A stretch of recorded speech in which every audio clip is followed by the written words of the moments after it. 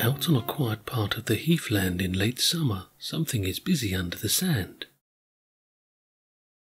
It's building yet another extension to its burrow.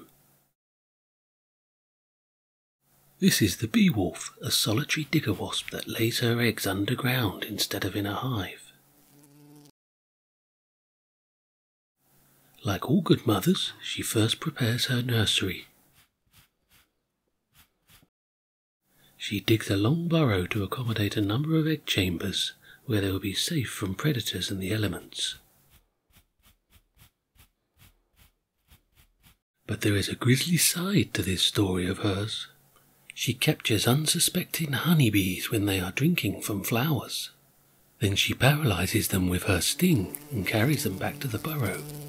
She then takes them underground and seals them into a chamber still alive, along with a single egg. When the egg hatches into a larva, the entombed bees will be its food until it is big enough to spin a cocoon and pupate. Eventually a new wasp will emerge from the cocoon in the following summer to repeat the process all over again.